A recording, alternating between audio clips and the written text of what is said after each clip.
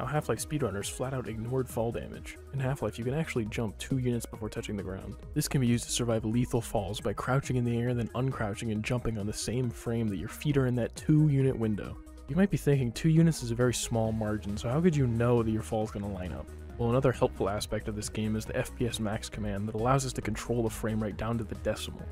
After measuring the height of the drop, we can plug in the result into this community-made guide and find the exact frame rate required to land in that margin. If you'd like to perform this trick yourself, I've linked in the description a tutorial by Speedrunner Maxim.